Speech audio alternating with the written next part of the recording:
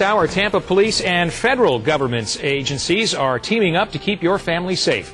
They unveiled a new plan that could stop a potential terror threat where hundreds of people pass through each day.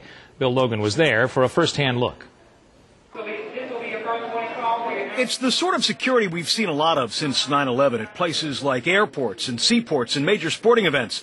Now, here at the bus station. To sort of invent the wheel in advance in case we have to, if there ever is specific intelligence requiring us to be here, this way us and our partners are ready to move in at a moment's notice. What we're looking for are threats to national security as well as immigration law violators. We're also looking at one of our main initiatives, which is bulk cash smuggling. And so passengers ready to head toward Orlando, Jacksonville, and points north had to go through a series of checks while Susu from the Tampa Airport Police Department gave the bus his sniff test. It's all part of what Homeland Security calls VIPER, for Visible Intermodal Prevention and Response. Yeah, they're big on initials.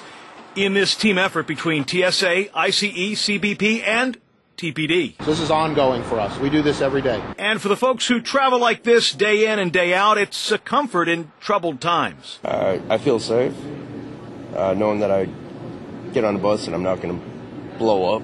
Now, it's not like this sort of security is going to be on display at every bus terminal every time, but the message here is it could be. That's why we'll be back. We won't say when we'll be back. This is the first time we're doing, but this way the bad guys, if you will, are on notice that we'll be back.